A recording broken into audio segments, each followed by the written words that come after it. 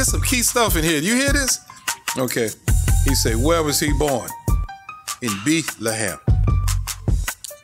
Now, there's different ways you can say Bethlehem. You know that, right? So what other way can you say Bethlehem? Bethlehem? How about Bethlehem?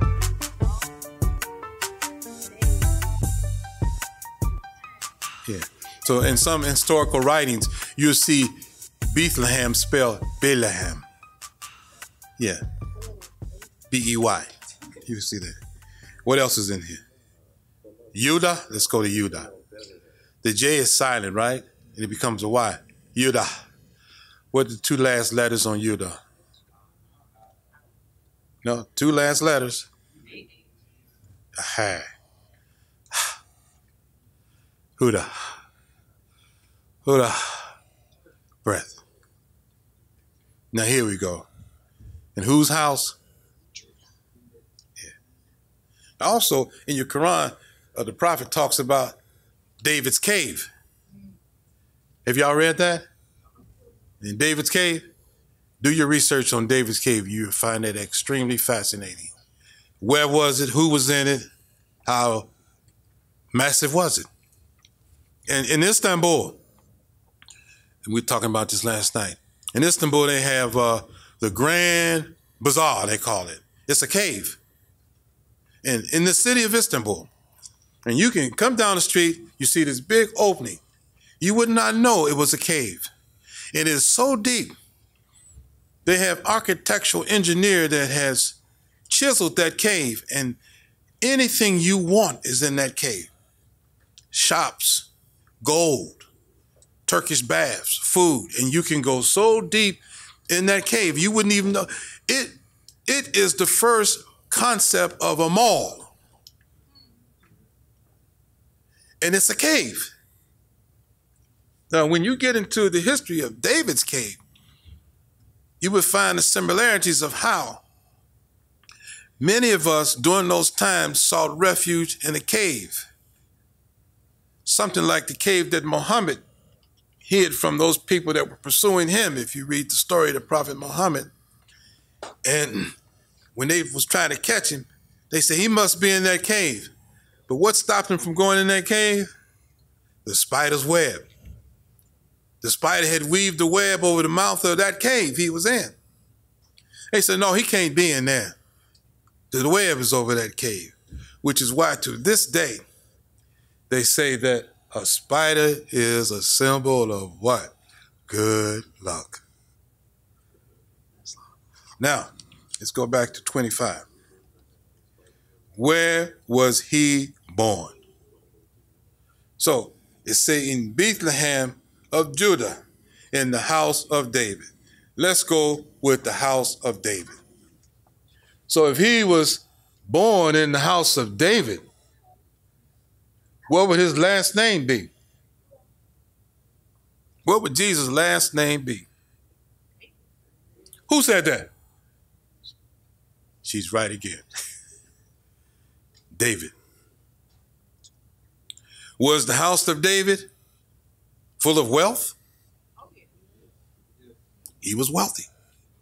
So dispel this myth that, oh, Jesus was poor. He was born in the manger.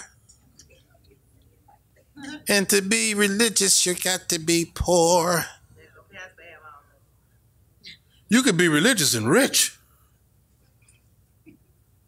But if my wife was having the baby and we was out and about, I'm going to go to the nearest place that she can deliver.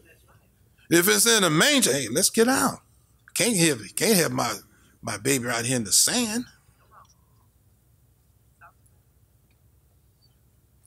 So Jesus was rich. Was Mary's last name David? Did Mary come out of the house of David?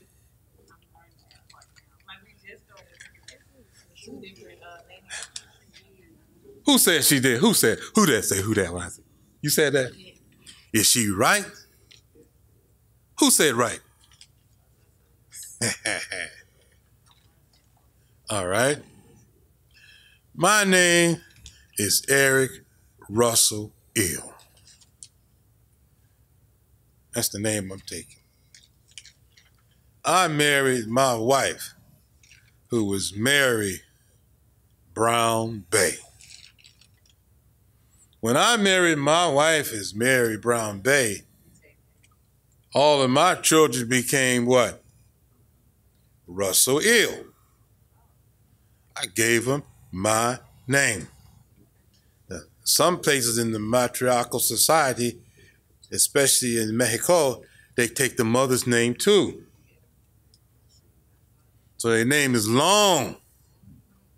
It's Yasmin Brown Bey Russell Ill.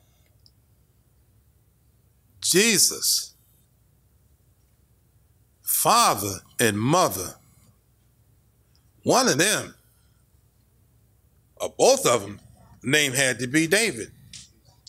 Now, both of them name was David. That sounds like incest to me. Do your homework on that. The next time you do your homework, tell your Grand Sheik, who name was David? Who name was David? Now, you say, where was he born? Why is that so significant where he was born? These is only two questions of where he was born or the birth is in your questionnaire. What's the other question of where he was born? What's that, Ma? Aha. There's only two questions you're going to see in the questionnaire of where somebody. Why is it so significant where these people were born? Why, according to your Quran? According to all your, why is that? Why? What's significance? How can you connect the dots about where he was born? What difference does it make? What is the connection? Here's the thing. This is my drawing now, okay? 2019. Many of our people think that Jesus was a European. A lot of them do. Now, we know a European, the way they give us the image of Jesus today, you would surmise that the way he looked is where most of the people look that look like him is from where? Europe.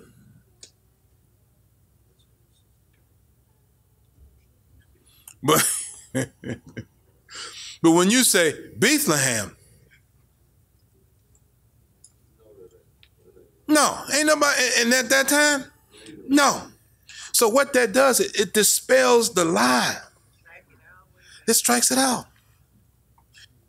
Well, our soul reminds us of different things. That's why we're all here, because we are seeking the truth. We are seeking the truth, uncut, just the real truth. Because we, as they say in the movie Malcolm X, many of us have been bamboozled, you know, been had. They say, what else? Been had, been just tricked with the information. It's not true. Yes, sir. This series and many others can only be found exclusively on Amexem. Quickly sign up with our 3-step process to get started. The link to access your trial is in the description below. We'll see you in the next chapter. Peace and love.